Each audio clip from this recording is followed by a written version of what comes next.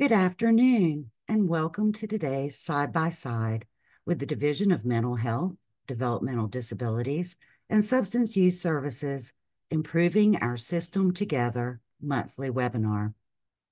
Before we get started, here are a few reminders about the webinar technology. Please make sure you're using a computer or smartphone connected to the internet and the audio function is on and the volume is turned up. Please make sure your microphone is muted for the duration of the call unless you're speaking or asking questions.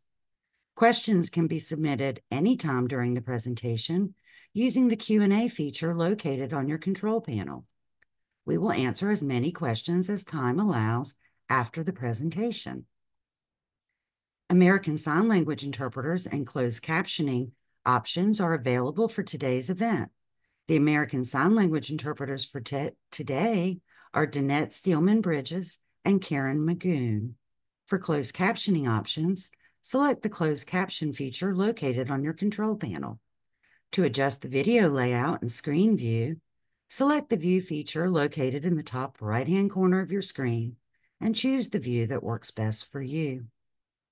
Today's agenda topics include introductions and MHSU IDD TBI system announcements and updates. Our focus today is the behavioral health workforce.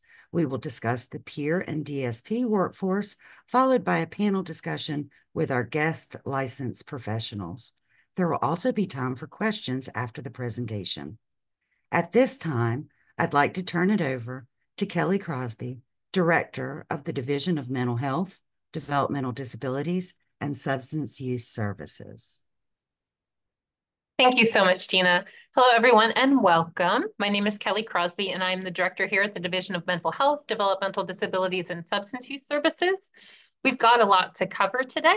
There are some wonderful speakers from our team, and then I'm very excited about a panel of licensed professionals who are working here in the public mental health substance use IDD and TBI system. And so we want to save lots of time for them as well. First, I'm going to go through some announcements before I tee up our main topics today. And today's topics are workforce.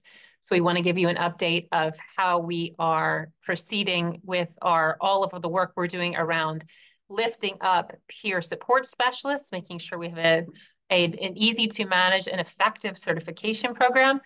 And most importantly, that we're getting peers into our workforce because we know that peers provide life-changing support. We're also going to get an update on our direct support professional workforce and all the different efforts underway there to, again, increase the number of direct support professionals in our system, meaning more people can get access to services. And then we are going to talk today with some panel of licensed professionals. We're going to tee up the work we're going to start in that space, which is making sure we have more licensed professionals coming into the public system and staying. But we're going to start with an open and honest conversation with some of the LPs in our field to tell us why they like working in the field, what's hard about working in the field, and what we could do to potentially improve and increase participation of the licensed professionals in the field. All right, next slide, please. All right, I mentioned our guest speakers. So Anne-Marie Webb is leading our peer support specialist work, and Tina Barrett is leading our direct support professional work. This is just a little bit about them. We try to make sure that folks know who's speaking, and you get to know our staff at every opportunity. So they will be talking a little bit later. Next slide, please. All right, so first I'm going to do the usual system announcements and updates. And we actually have a lot of them today. So let's start with the first one. This is our August side-by-side webinar. Again, workforce is the topic of this month's. We show you this slide just to let you know that there are many opportunities to engage with us, where we want to engage with you, actually, is probably a better way to put it. So these are all public meetings. Everyone is welcome to come to them. And at the bottom, you will see that we have specific advisory groups dedicated to helping us to smartly, wisely invest the money that the General Assembly gave us during the long session. There's a hot link on here. You are welcome to join any of our advisory groups at any time. That form will also help you fill out to get on our mailing list, so you know all about the side-by-sides, but also you get our hot topics, where we do everything from announced funding opportunities to just giving general announcements about happenings in the public system and in our field. Next slide. Overdose Awareness Week is coming up. This is incredibly important. Unfortunately, over the past several years, we've had rising numbers of overdose deaths. I know this is a subject that's near and dear to everyone's heart. Professional, not professional, you have it in your personal life. It's affecting our communities every single day. We're doing a lot to combat overdose here in North Carolina, so thank you for your partnership in helping. We do see bright spots, but we need to keep working to make sure that we are helping from everything from prevention to recovery-based treatment to even overdose recovery medications and follow-up. So we're doing a lot in that space. We'll do more towards the end of the month to highlight and celebrate some of the work in that overdose space. Next slide, please. Just really wanted to share a really special experience that we had. I don't know if Lori Coker or any of her team are on the call today. We got to visit Green Tree last week. It was a wonderful experience. There are just some photos from our visit where we got to meet with the staff. You know that peers are incredibly important to our recovery system here in North Carolina. Peers are just wonderful and special and valuable. And that visit was great. We got to hear about all the great recovery-focused programs that Lori and all the peers there at Green Tree are supporting. So that was an awesome visit and well in keeping with one of our topics today. Next slide, please. We also celebrated the 2-year anniversary of the 988 call center, and that's just us. They're visiting Real, which is our call center vendor. They manage 988. They've been doing it for a long time, before it was even officially 988. We continue to have an incredibly high volume of callers every month. About 8,000 people call 988 every month. We have a very quick response time. We have very few dropped calls. We've had over 190,000 callers since the line opened in July of 2022. Every month we post the dashboard, so please go and look at that dashboard. It shows where we're getting calls, the age groups of folks who call, chat or text, the reasons that they are calling, and we're trying to be both transparent about that data, but also responsive to it. Next time we talk about crisis, we'll continue to talk about all the enhancements we're making to the crisis system. This is a really important announcement. School is starting. Some folks already went back to school, but some are gearing up to go back to school. We wanted folks to know that there is free material available for schools on 988. And this is everything from posters for classrooms, videos that you can use, social media posts.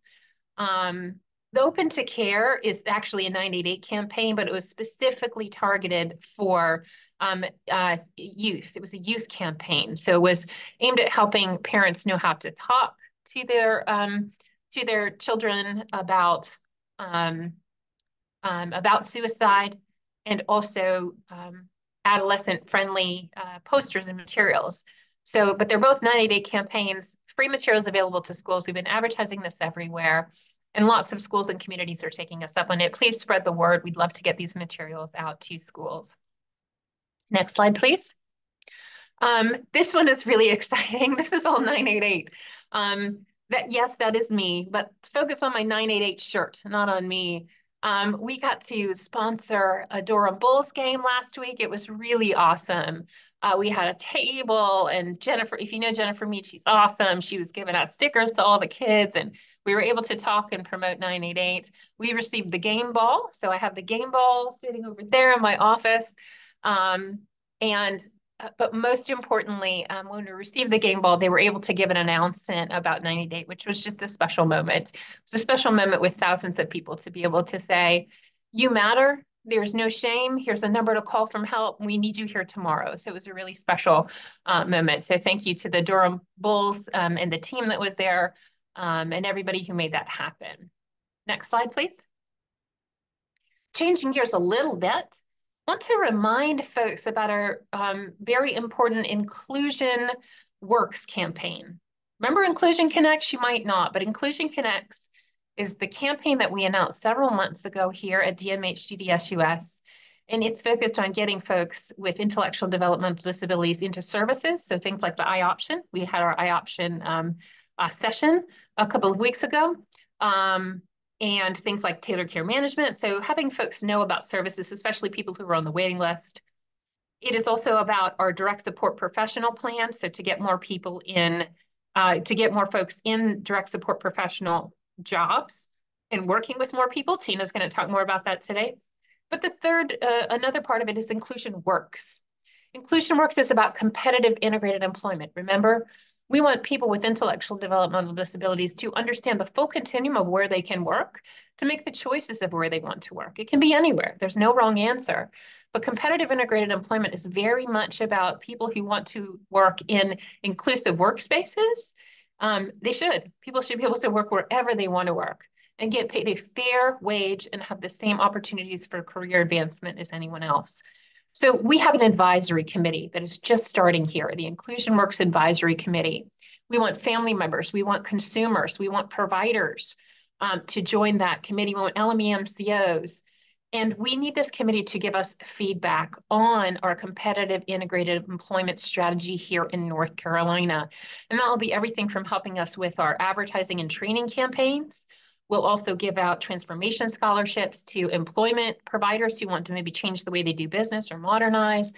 So there's a lot of real opportunities, but we need feedback. We need feedback from community on how we can create inclusive work communities and make sure that folks have choice of where they want to work whenever they want to work. Okay, so there's a link there. Feel free to sign up for that Inclusion Works Advisory Committee. We would love to have you join. Next slide, please. There's a webinar coming up very soon. So in about 8 days, very exciting, as part of Inclusion Works, we are able to give out incentives to employment providers. So providers of ADVP, adult day vocational, long-term community supports. We're able to give out grants to providers who may want to change the way they do employment services, but that can be really expensive. Or they would like to change employment services, but they need additional supports for consumers or for staff or for programming efforts. So this webinar will talk about grants that providers can get to transform the way they do employment practices. So please register for that webinar. Come on out. We want to tell folks about these grant opportunities. Next slide, please. We also have an Inclusion Works Lunch and Learn coming in 2 weeks. We have these lunch and learns every month. I don't know if you know that. It's really cool. We're able to lift up individuals with intellectual and developmental disabilities who are in inclusive work settings in our communities, which is really cool and the way the world should be. We're able to lift up employers who are doing cool and unique things. We're just able to talk about best practices. So these lunch and learns are really neat. So please come. This lunch and learn is actually going to talk about tailored care management because tailored care management can help people get connected to job supports. So please come to the next Lunch and Learn in 2 weeks. Again, there's a QR code and there's a hot link so you can register for that webinar. Next slide. I think we're getting down to the end of my slides, but we have another funding opportunity to talk about. As a reminder, hopefully if you've been coming to these meetings, you know that part of the funding we got from the General Assembly was for services and supports for individuals with mental health and substance use and IDD and TBI who were involved in the justice system. We are about to release a request for funding for communities who want to develop additional diversion and reentry programs for people in the justice system. Remember, the goal is to get people in treatment, not incarcerated, right? For those who are incarcerated, we want to help them be able to connect to the community when they are released. Some communities have thriving, wonderful programs, others have nothing. So we want to make sure that we're offering a competitive funding opportunity for all communities who want to build and support these programs for people.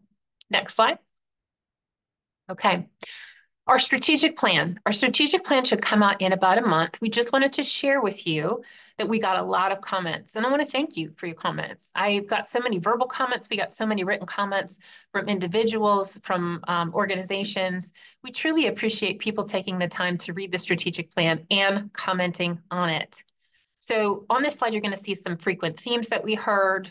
We got feedback on making sure that we were addressing things like consumer direction in our workforce initiatives.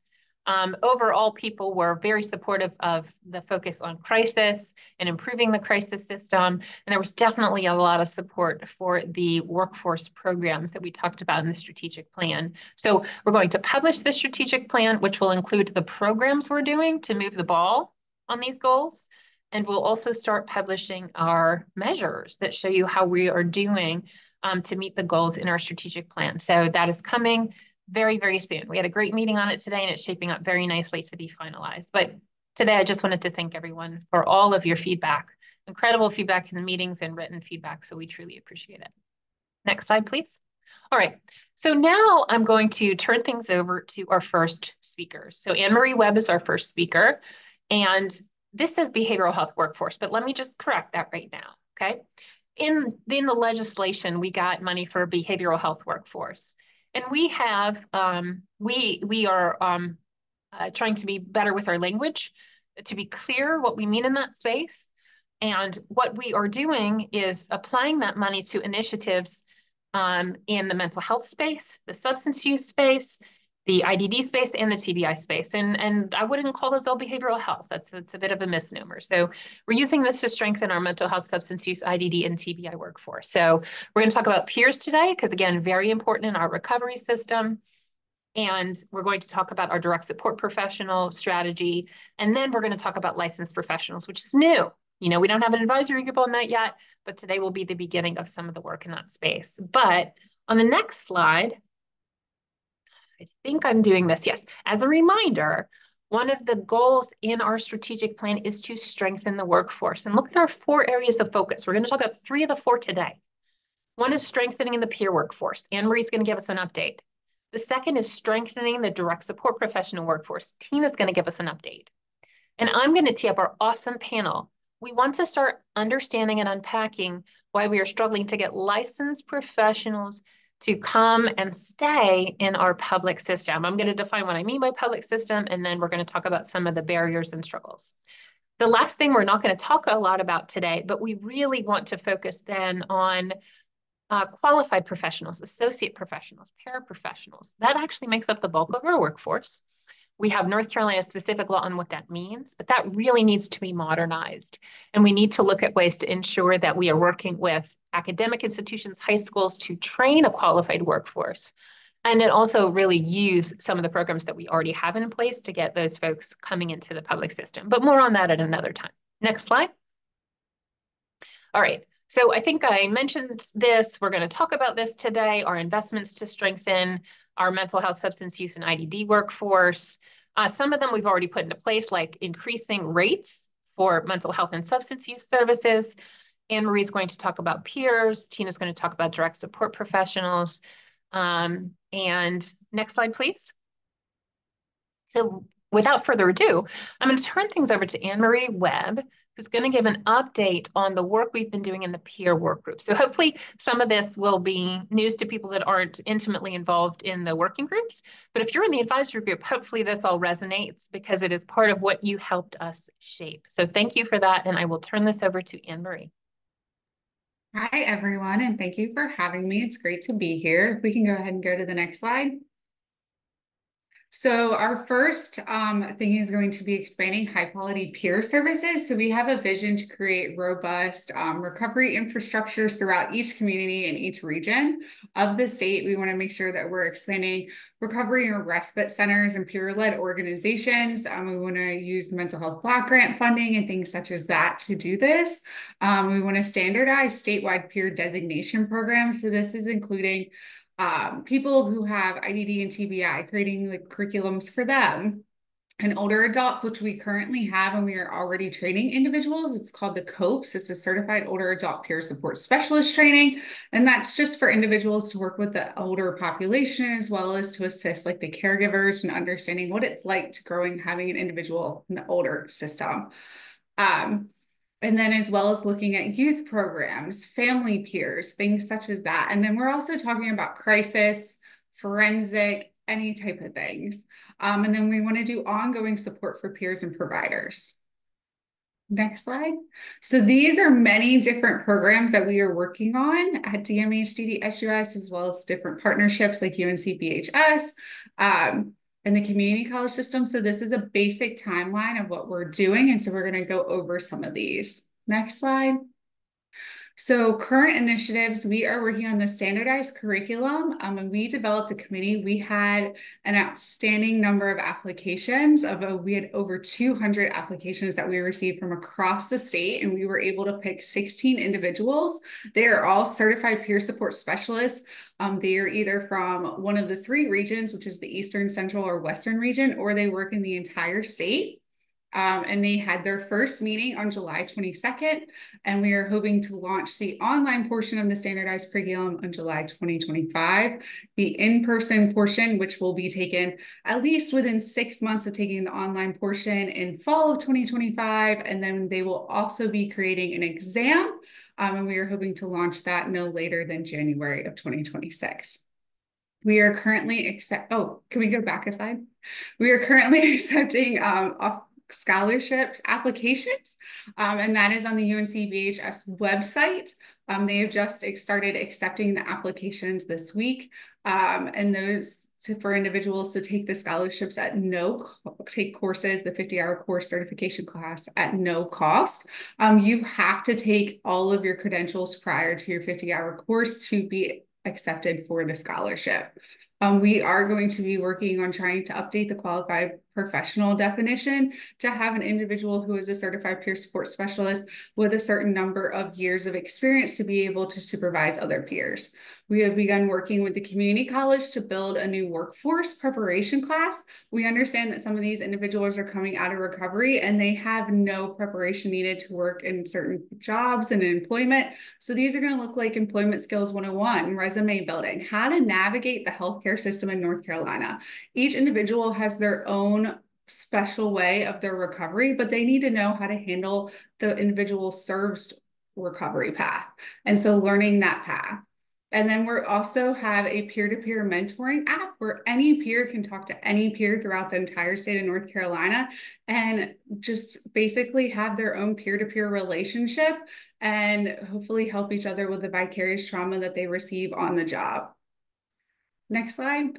So our future initiatives is going to be defining and supporting what these designations are going to look like, how they're going to go. And as you can see, like these are going to be things like the reentry, crisis, forensic, peers and emergency departments, LGBTQ plus populations.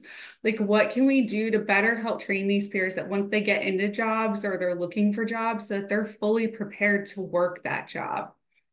And then in fall in 2024, we're going to begin meeting with DHHS, IDD, and TBI providers and subject matter experts to discuss building an IDD and TBI peer curriculum.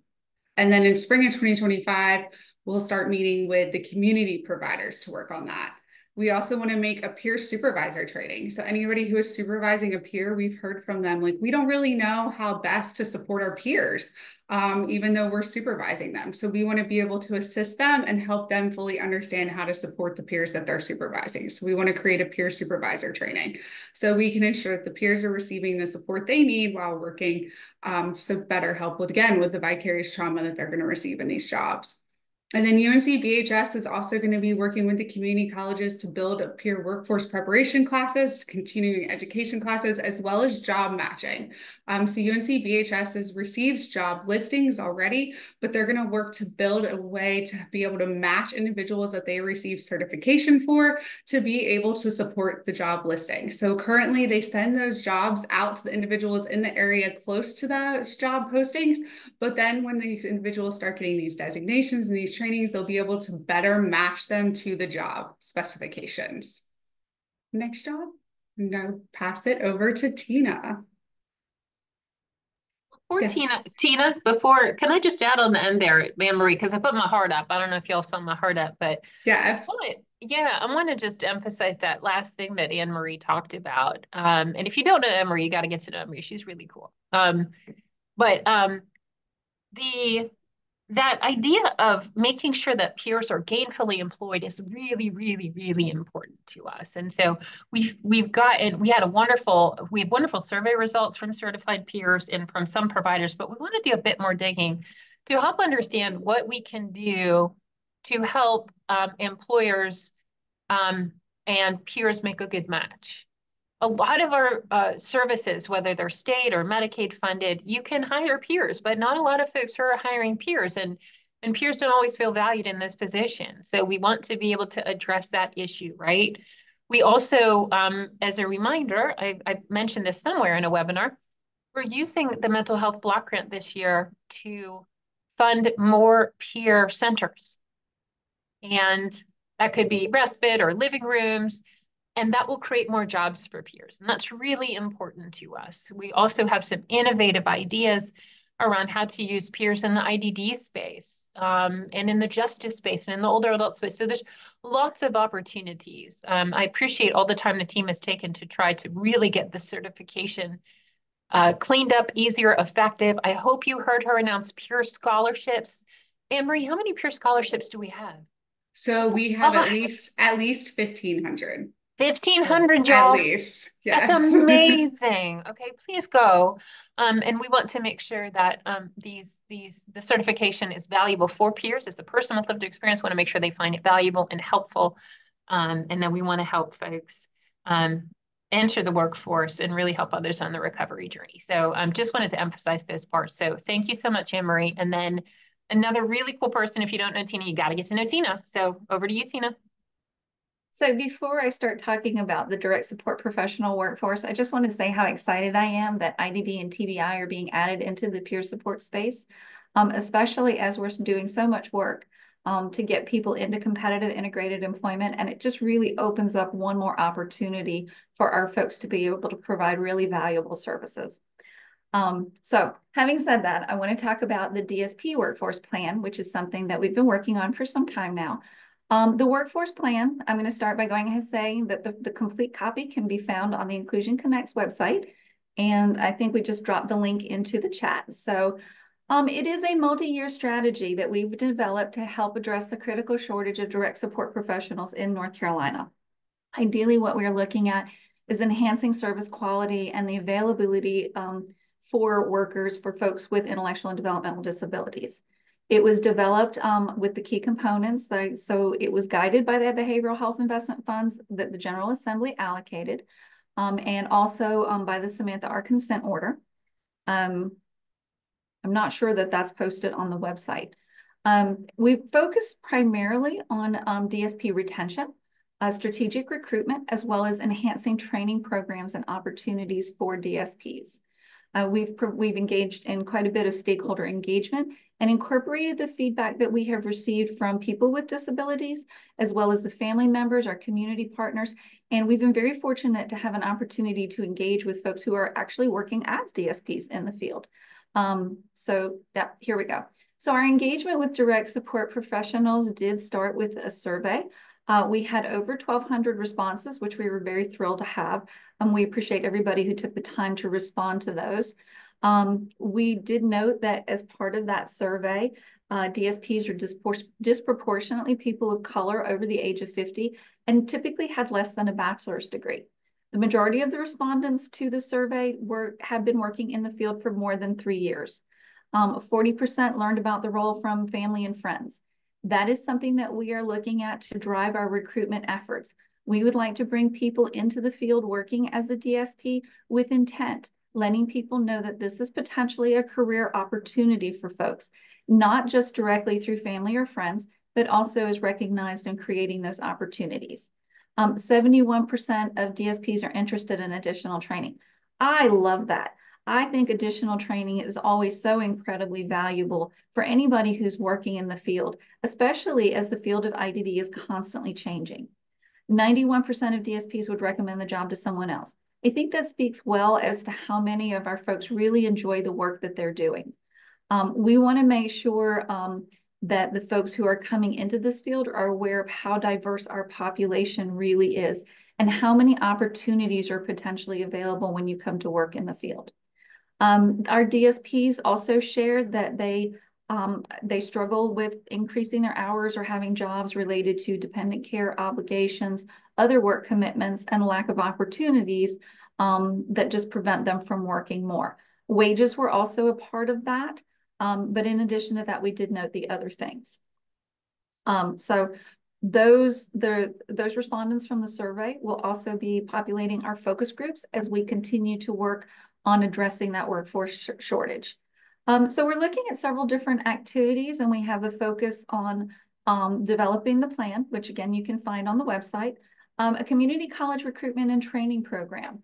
I'm looking at creating awareness and recruitment, development of the core competencies, as well as a DSP certificate program.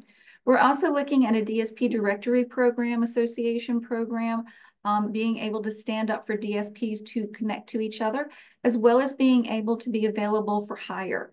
And then also recruitment and retention grants that'll be available both to our agency partners, as well as being available to those folks that are self-directed and working, DSPs that are working within that model. Hopefully our targeted outcomes is that we'll see increased community living and support utilization rates. We'll see decreased wait times for services due to DSP availability, decreased DSP turnover, as well as a reduced DSP onboarding time. Those are all key areas where we have received feedback that those are critical areas for us to address. So with our initiatives that are in progress, of course, we are working with our DSP engagement. We are partnering with the community colleges to create a proposal as far as developing core competency curriculums for those things that are required as part of statute, as well as in the innovation waiver that would be provided at no cost to providers or to DSPs. So read that as we would be providing scholarship opportunities for folks. The recruitment and retention grants, again, those are things that will be sent out to providers, engaging them in being able to retain staff that are currently working in the field now, potentially also initiatives for them to recruit staff into the field. And then also looking at the DSP recruitment platform, also known as the directory, which would be designed to bring together DSPs, allow job matching, and looking for folks to be hired.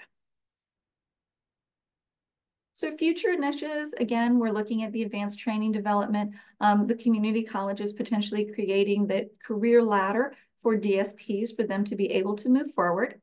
Also a credentialing process to help professionalize DSPs, and coordinating the proposed federal changes. Certainly as we're looking at potentially a separate occupational class for DSPs, which would make certainly tracking much easier.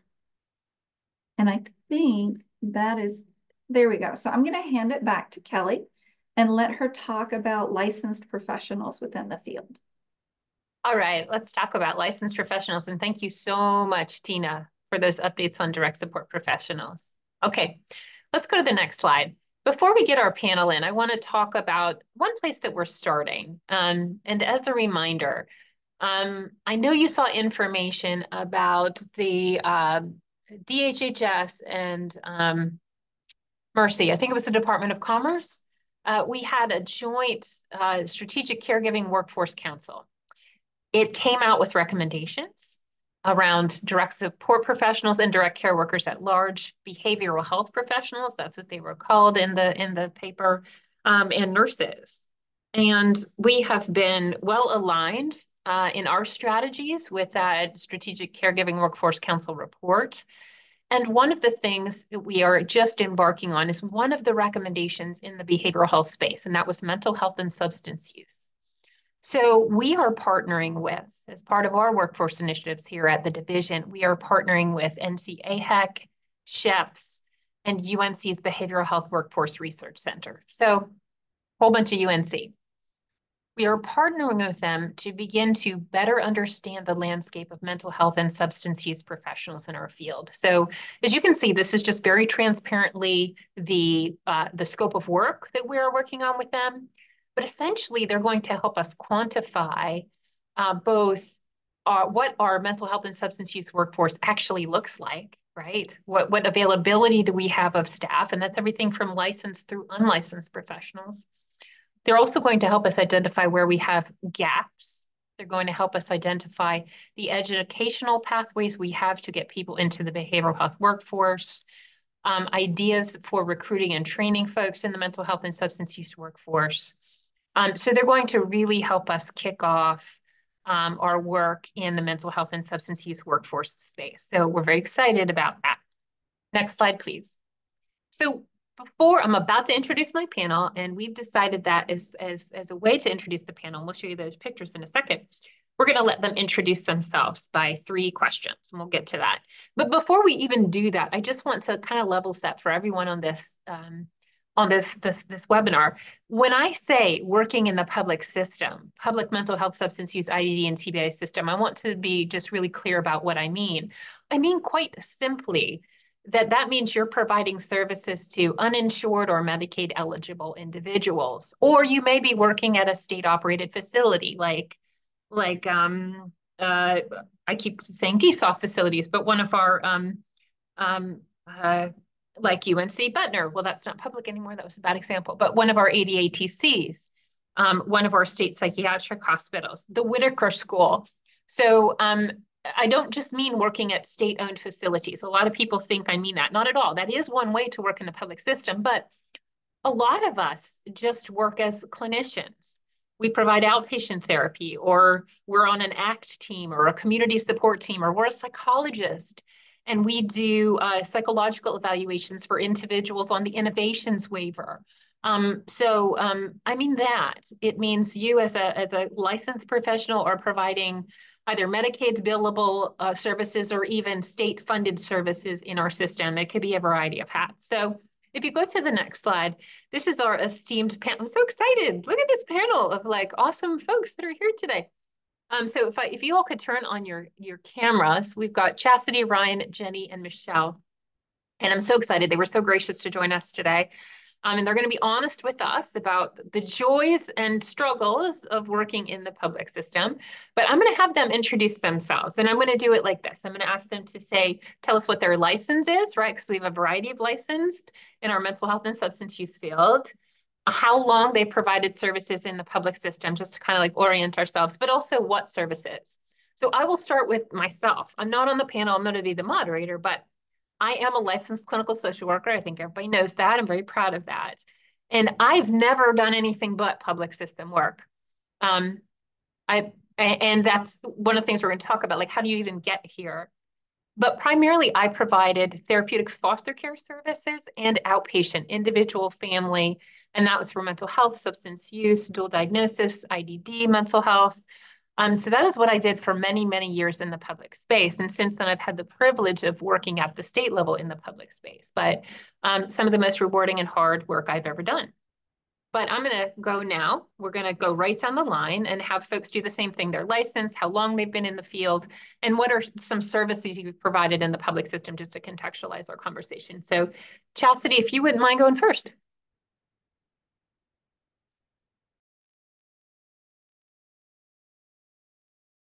Chastity can unmute herself, right? Sorry. Woo! Yes, All there right. it is. I accidentally hit the wrong button.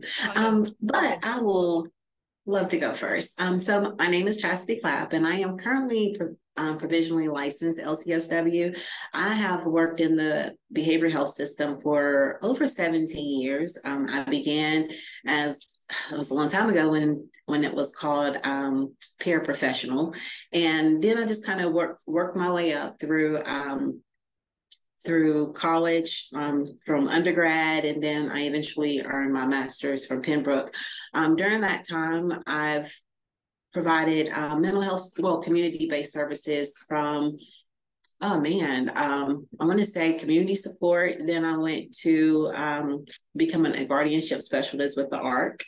And I did that for a while, and that was the eye-opener for me to really move forward with expanding my career within the behavioral health system. So then from there, I've just been doing, from there I went to the MCO, providing transition community support. And from there now I'm at RHA as their behavioral health director. Thank you, Chastity. Ryan, on to you. All right, good afternoon, everyone. Ryan Estes with Coastal Horizons. I'm a licensed clinical social worker, a licensed clinical addiction specialist, and a certified clinical supervisor. I have been in this space for 20 years, providing a wide range of services. I started my career in residential services with juvenile justice involved youth and did that for 7 years. Before I transitioned into more traditional mental health and behavioral health services. And that's included outpatient, intensive outpatient substance use, foster care, intensive in-home. So in Coastal Horizons, we run the full gamut. And at this point in my career, I supervise a wide range of programs that's both child and adult justice services involved. So Thank you, Ryan. Jenny, you're next. Hi, I'm Jenny Gadd, and I'm a licensed clinical social worker. And I have been in the public sector for 25 years. Let's see, the services that I've provided. In the very, very beginning, I worked with refugees and they're on refugee Medicaid. And then from there, I did residential services as well. I know a couple of other folks had residential. Working with folks with severe and persistent mental illness, and I did that for about 12 years. And then I got my master's and I moved into compliance work, Medicaid compliance. And so in that capacity, I also oversee a full array of innovation services and therapeutic foster care. And then just recently in the last 2 years, we've started doing outpatient therapy and really enjoying that service and getting to use my clinical skills. That's me. Awesome. Thank you so much, Jenny. And then Michelle, over to you. Hi, everyone. I'm Michelle Ivy. I am Chief Program Officer for Daymark Recovery Services. I'm a licensed clinical social worker and also a certified social work manager. So the CSWM, which is not as common in North Carolina, but I do have that certification as well. I have been in the public system since 1995. I began when I was working on my BSW at Appalachian, working for New River. So I worked in an area program and worked with a population that would now be on an ACT team. That was before we called it ACT. And so I've done a lot of different things in the public system. I've also, for a number of years, I also worked in hospice, which complements the public system, I think, very well. So I always say the youngest person I have ever served had just been born, and the oldest person I ever served was 108, and everyone in between. As far as services, ACT, PSR, outpatient services, partial hospitalization, so just a number of services that are community-based and office-based services and crisis services. All right. Thank you so much, Michelle. So welcome. We have a panel here with lots and lots of experience, age spectrum, service spectrum. So this is really exciting. So I've got a lot of questions, and I would love you all just to be as informal as you like and just jump in. The first question really is getting at like even finding the public system. So I'm finding a lot when I talk to people and I say the public system, sometimes like when I talk to students, I get like this perplexed expression. I know what I mean, but they have no idea. And I say something like community support team and they're like, what is that? So how did you end up in this field? And I like true story myself. I ended up in this field because I was provisionally licensed, and this just shows you how old I am. And the only place that I could work was for Medicaid. I could only get in paid for by Medicaid. So a community mental health center hired me because they billed Medicaid. So that's it. That's all I could get a job at. So, happy circumstance for me, to be honest with you, but I would say that I just fumbled my way into the public system because that's where I could get a job with a provisional license. So, Michelle, how about you? How'd you get in this public system? Well, my BSW required me to have a volunteer experience in my sophomore year, and I volunteered with a program that is now a PSR in the public system. And when I finished that volunteer experience, they said, hey, we have an apartment building and we need somebody nights and weekends just to be there and be a presence. Would you like to do that? It's the same people you're working with now live in this apartment building. And I said, sure. And I was 19 years old. Wow. And that is how I ended up in the public system. Wow. Good one, Michelle. How about you, Jenny? Let's see. So I was giving this a lot of thought, trying to think back, and how I actually ended up here was I ended up in a service learning class in undergraduate at UNC, and it was a sociology class working with folks who were being supported by the welfare system. And as part of that job, you had to do volunteer work with a family, and I ended up working with a refugee family. And I ended up doing that for many years, actually, way beyond the class. And then I discovered that you could get an AmeriCorps job working with those refugees. And I was like, whoa, okay, I will get some money for school. That could be amazing. So I ended up doing AmeriCorps for 2 years. And then from there, I was also working in the group homes, and I ended up just continuing on into the group home work and residential as a QP at that time, and then later, after I got my master's, looking at it more from a compliance perspective. Thank you, Jenny. Ryan, how about yourself? I had graduated my bachelor's program from Wake Forest, and I had no clue what I wanted to do, and I was kind of broke.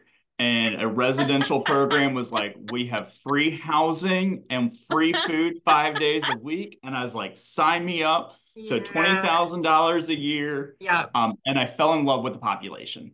Aww. And so that allowed for when I got my master's to jump over and say, this is where I need to be.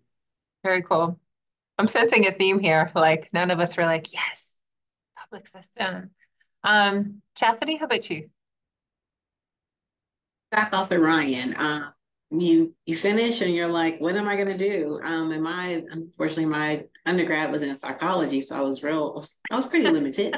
And at that time, becoming an AP was something I was able to do, and from there I just fell in love with it. So right, the question, what do you do with your bachelor's in psychology, right? Like, what do you do with it? Exactly. Yep.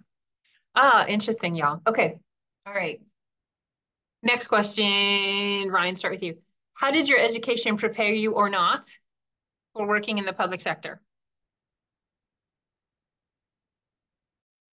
So I think it gave me a foundation to understand the direct work, how to engage with individuals, but it certainly didn't help me understand all of the system and policy barriers that were in the background. I got more of that when I went for my master's and started to really understand it. But as a bachelor's entering the field, I was incredibly ill-equipped. Same. Jenny? Let's see. So my undergraduate is in women's studies, so that wasn't especially helpful.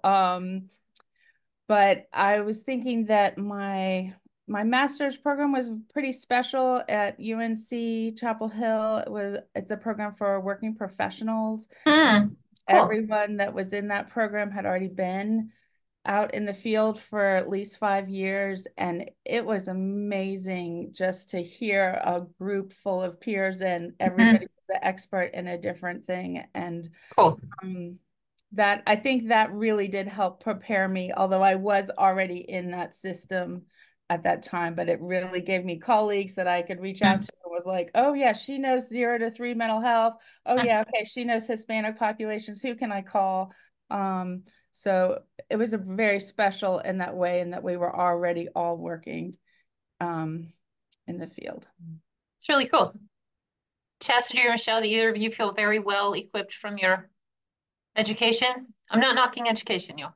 Not at all. Promise. Well, going into my program, I just was like, oh, I'm going in with one goal. But then once I got in there, I was able to actually focus my education on the clinical perspective. But unfortunately, there's still some things that I had to learn later after the program. Absolutely.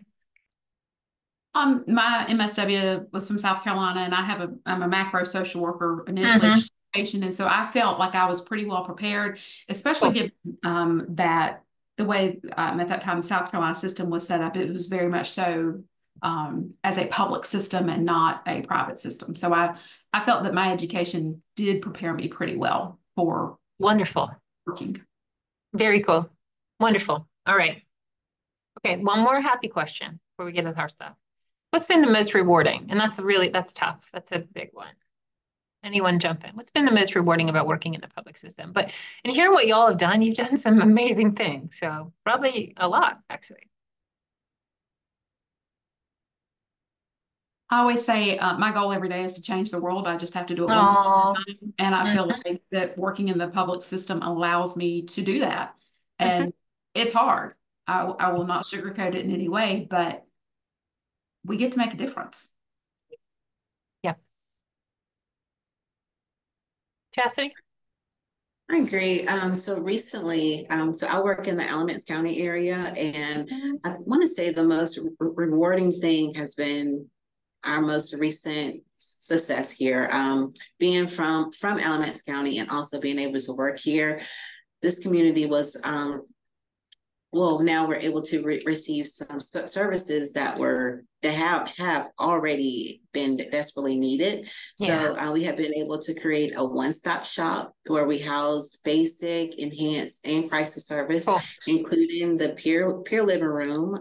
And as we mentioned earlier throughout the presentation, peers are so wonderful and valuable. So just having that peer living room here, I'm so excited. So yeah, cool so that's center. why It's a really cool center.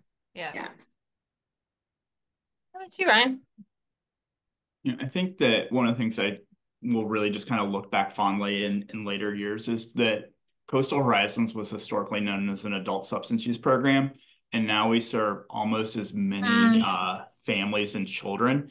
Yeah. And there was a conversation years ago with someone on the adult side. I said, the parent sitting in your IOP is the same family that's getting intensive in-home or family-centered treatment. And the way that we have brought together those two systems and child and adult has just really, I think, revolutionized how services are delivered in the eastern part of the state. So that for me is what I'm most proud of. I love it. It's cool. How about you, Jenny?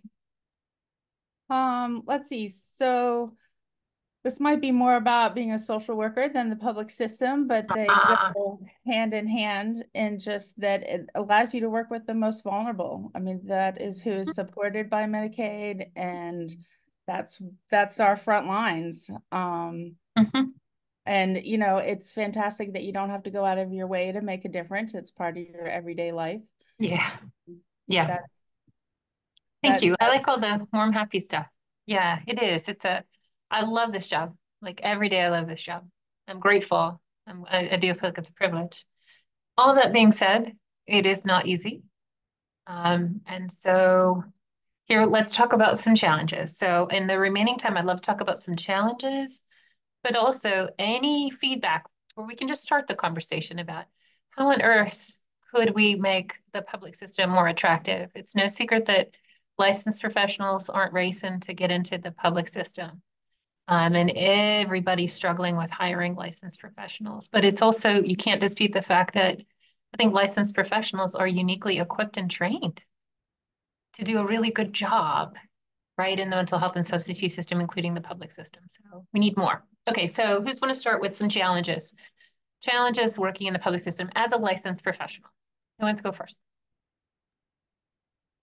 I would say the challenges that that I see is just staffing. There's staff shortage, and there's a high demand, and unfortunately that causes that impacts the access to care issues for the individuals here in North Carolina. So shortage within mental health and substance abuse clinicians who want to work in the community, because there's a lot of people that now you have telehealth. So say more. So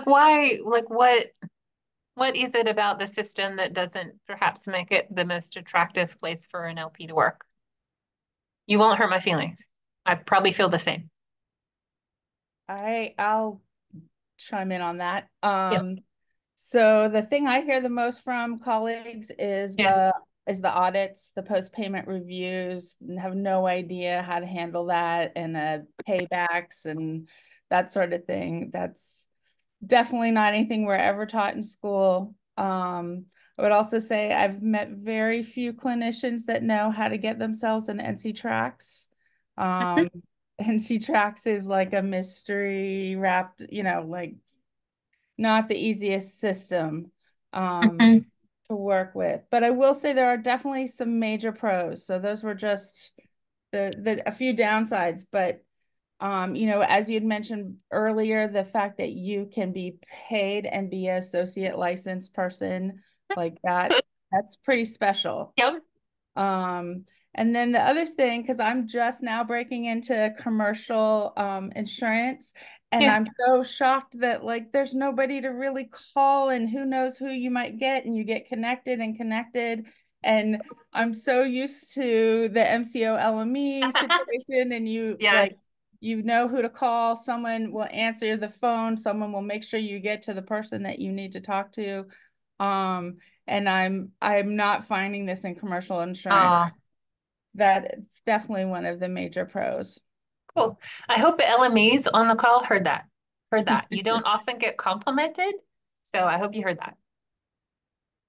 Michelle, did you come off Brian? Oh, there you go, Ryan. Go ahead. I think one of the things that's so challenging about our work is that we have clients that are dealing with so many other factors, all these social drivers of health. Yeah. And so when you're being a therapist, up until recently with TCM, you were also being their case manager. Always, always. Yep. And I don't think that that's fully gone away, even with having a fully vetted out TCM system.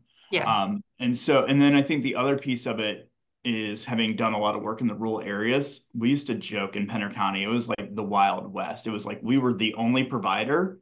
And so it's like when you've reached your ceiling of what to do, trying to find an ACT team or a higher level of care in those communities was next to impossible. Yes. It's gotten better. Yeah. But those are two big barriers. Yeah. And that's hard as a clinician. Like, I think we've all been in those situations where you are often faced with really, really challenging situations. And there isn't anywhere to turn. There's not a specialist clinician you could refer them to, or even a higher level of care. And that puts a lot of burden on an individual professional to kind of be all in everything. I know I spent so much time case managing and building community relationships, and like studying how to help people with IDD and mental health issues, because I had no idea, but there was no way I was going to send that family away. I was the only game in town. So that's a great point, Ryan. Michelle, how about you? As far as the challenges, you know, the rates for reimbursement do not allow us to compete with the insurance companies, the MCOs, Yeah. hospital systems. Yeah. It is a huge problem. And so it Yeah. makes it very difficult. While we may be able to get someone as a new graduate to train them, and then they go get a job making $20,000 more a year working from home. And we can't compete with that. So that is definitely an issue as far as a challenge.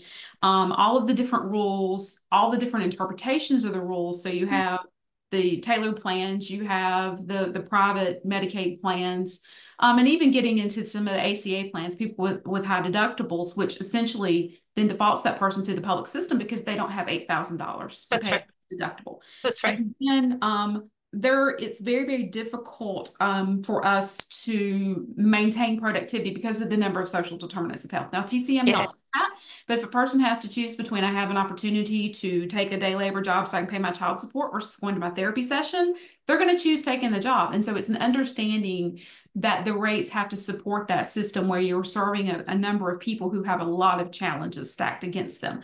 And so that's definitely one of the challenges, several of the challenges.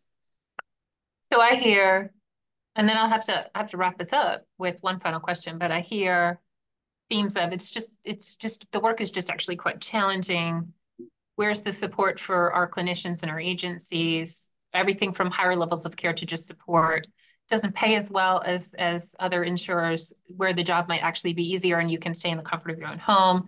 There are things like audit. There are rules. There are hoops you have to jump through to get authorizations and paid.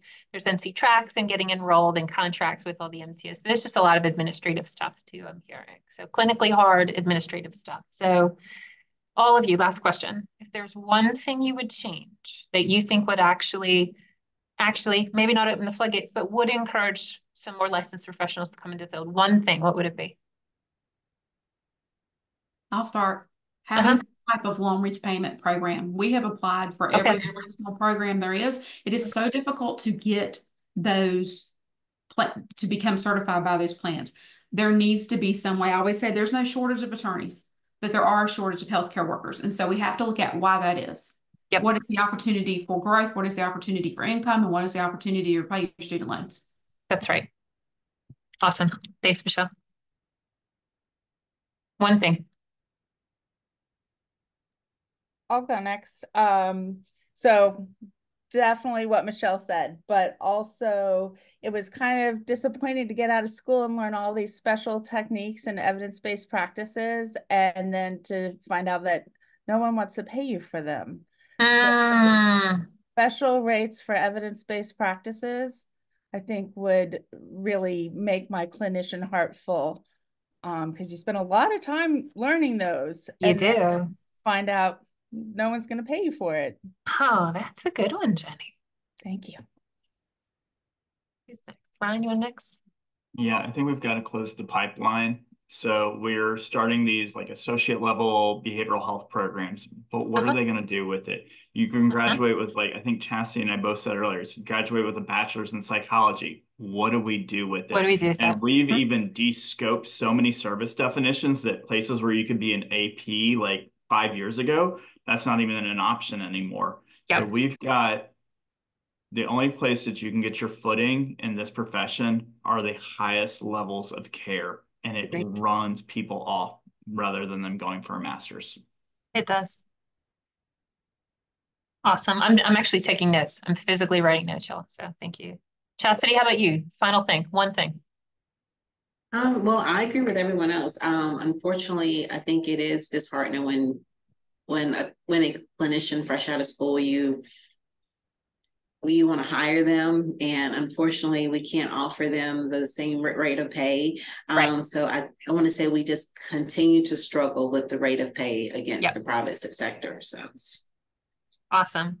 And I think I would add one more thing to the running off that Brian said. It's the same tone, but it's slightly different. I think in our higher levels of care, we're hiring provisionals and asking them to supervise teams of unlicensed folks. That's so hard.